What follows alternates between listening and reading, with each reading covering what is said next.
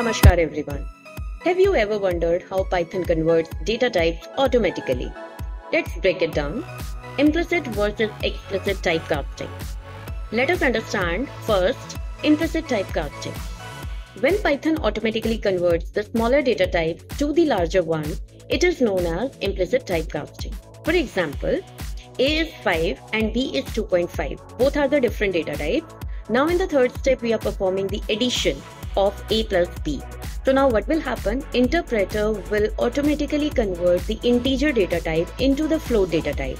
And as a result, the output is 7.5. This is known as implicit casting. Now let us understand the explicit type casting. Sometimes we need to manually change data type. That is known as explicit casting. For example, X is 10 and Y is 5.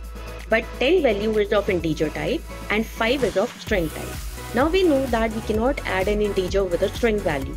So what are we doing here? We are converting this Y into the integer format so that we can perform the addition. And as a result, the output is 15.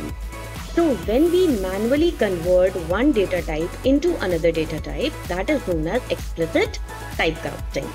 Now the conclusion is that implicit typecasting is when the Python does it automatically, and what is explicit? When we do it manually using integer, float, string, etc.